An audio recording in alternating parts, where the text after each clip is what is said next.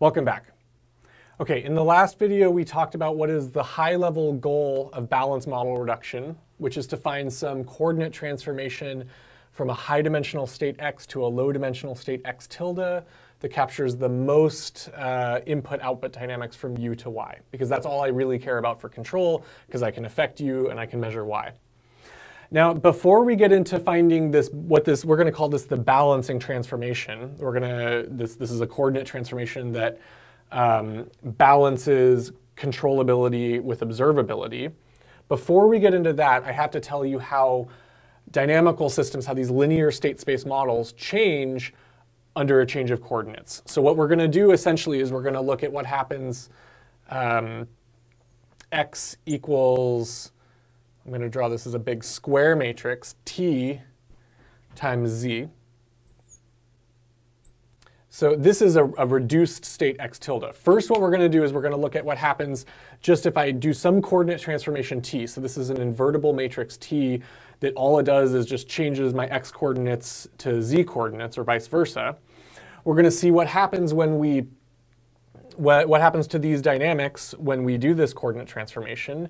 And then we're going to pick a very, very special t that balances, that takes my controllability Gramian and my observability Gramian. And under this coordinate transformation, we're going to find that there are special coordinate transformations that make those Gramians equal and diagonal. So I can basically find a coordinate transformation. I'm going to draw this. This is a super important picture. So maybe I have a controllability Gramian. I'm going to draw this as an ellipsoid in state space. So this is my most controllable direction. That's my least controllable direction. Maybe I have an observability Gramian like this, okay, pointing in a slightly different. So this is, let's say, OBSV. This is Gramian observable. This is, let's call this CTRB. This is my WC Gramian, okay? Maybe that isn't going to come through. WC, my controllability Gramian. Then what's really amazing is that there exists a coordinate transformation T, a special one. Out of all of the possible invertible matrices T, there's a very special one that essentially changes the coordinates so that both of these Gramians are equal to this pink Gramian. And then this becomes, in these new coordinates, WC equals WO equals a diagonal matrix sigma. And this diagonal matrix is ordered from most controllable and observable to least controllable and observable. And this gives me a very clear way of truncating. If I only want, one state or two states, I pick the directions that are most jointly controllable and observable. So in this case, I would pick this direction because that is the most controllable and observable direction, and I would disregard this direction.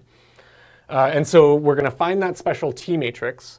We're then going to pick a subset of those columns, and we're going to call that psi. That'll be our balancing transformation. Okay, so that's what we're going to do. We're basically going to find a special coordinate transformation that makes my controllability and observability Gramians equal and diagonal. That's going to give me a hierarchy of my state space in terms of the most jointly controllable and observable states to my least jointly controllable and observable states, so from highest to lowest.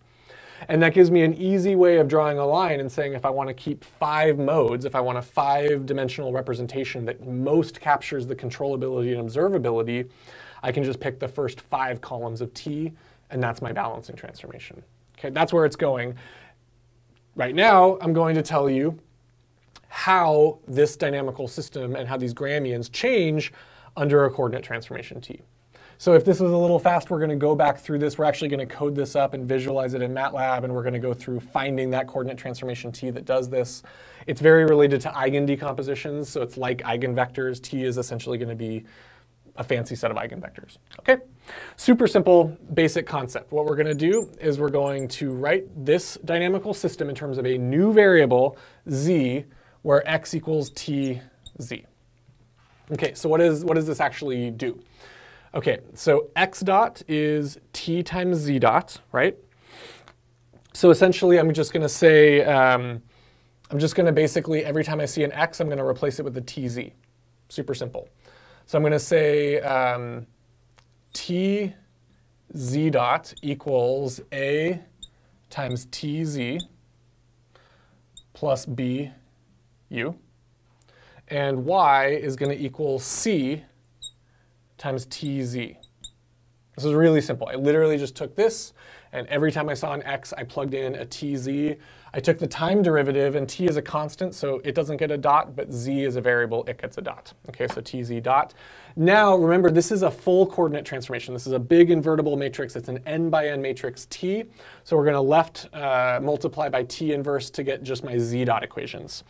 So now what I'm going to get is z dot equals T inverse AT z plus T inverse B U. And y isn't going to change. It's just C, T, Z. And so now what's cool about this is these essentially give me my new A, B, and C matrices in my Z coordinates. So in my Z coordinates, this is my A matrix, this is my B matrix, and this is my C matrix. So I think what I'm going to do is I'm going to just call those hats. I'm going to say any A, B, and C matrix in Z coordinates are A hat, B hat, and C hat. So finally, I'm going to say, let's group these. This is one set of equations, two sets of equations. Z dot is A hat, Z, plus B hat, U. And Y equals C hat, Z, where A hat is just T inverse AT, B hat is T inverse B, and C hat is C times T. Okay. That's pretty simple. Okay, now if the columns of T are orthonormal, then T inverse would be a T transpose, and this T inverse would be a T transpose. So if I had a very special transformation T where it was not only invertible, but the columns are orthonormal, meaning that the inner product of any two columns is equal to 0 unless that inner product is that column with itself, then this inverse is even easier than T inverse. It would just be T transpose. Okay, so that's a nice thing that you can do with these coordinate transformations. Okay, so this is really, really simple. I can just do a change of coordinates with an invertible T. Let's make a little note. This is important.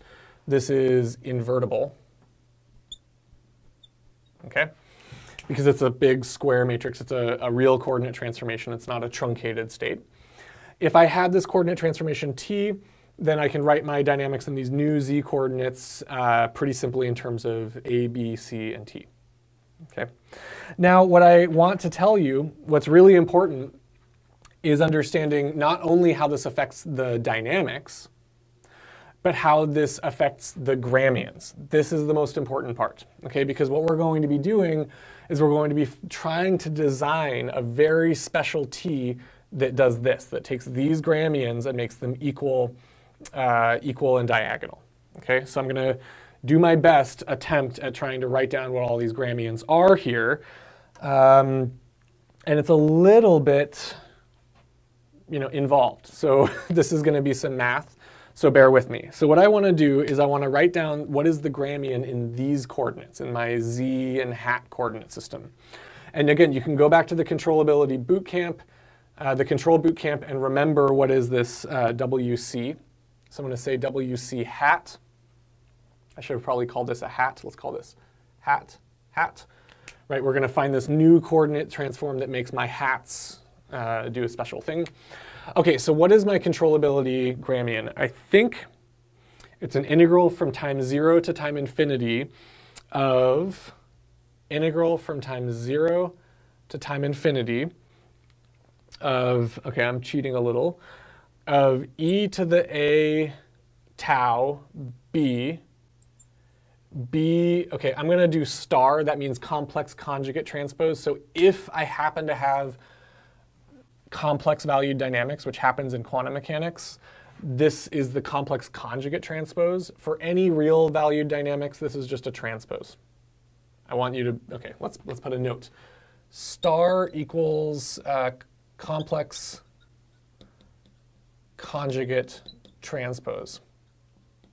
So for all real systems, this is just a transpose times e to the a complex conjugate transpose tau d tau. Okay, and remember, these are hat variables. This is a hat, b hat, a hat. Okay, remember what I'm trying to do. I have dynamics. Those dynamics have controllability and observability gramians. I want to know, how do the dynamics change in a new coordinate system and how do the gramians change in a new coordinate system? That's all we're going to do right now. Then we're going to design that coordinate transformation to have good properties.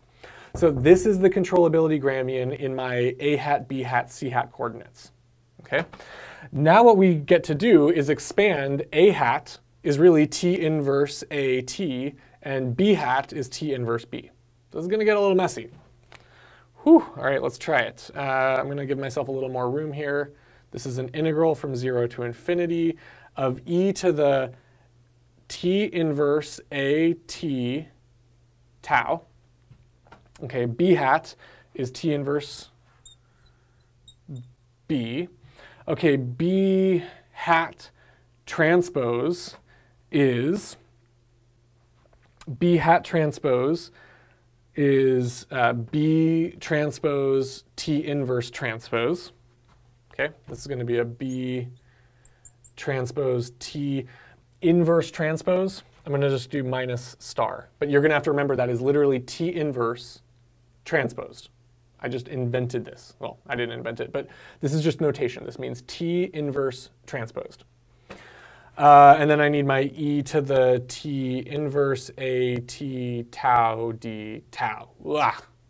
Not great, not terrible either. Okay, that is what my controllability gramian in z coordinates looks like in terms of my original a, b, c, and t matrices.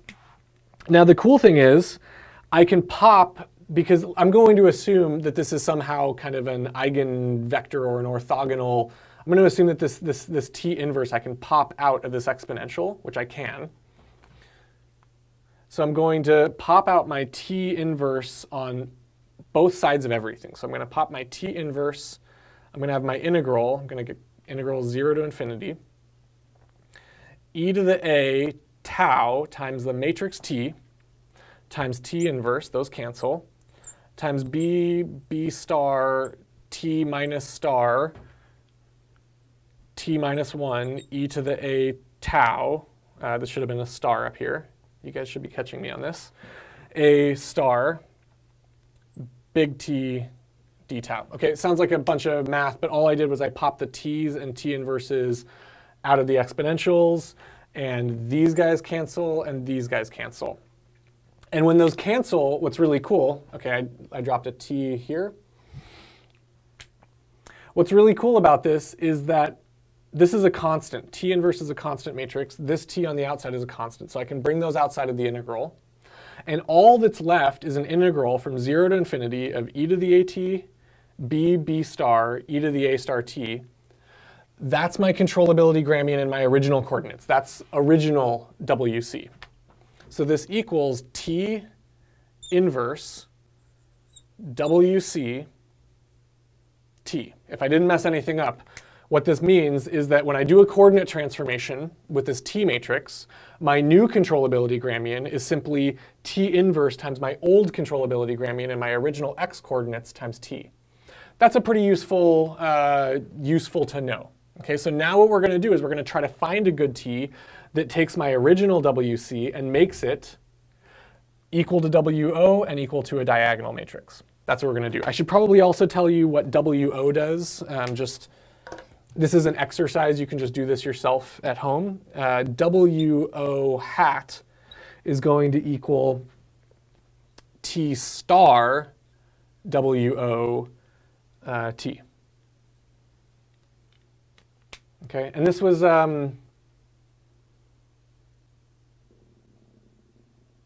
is this right?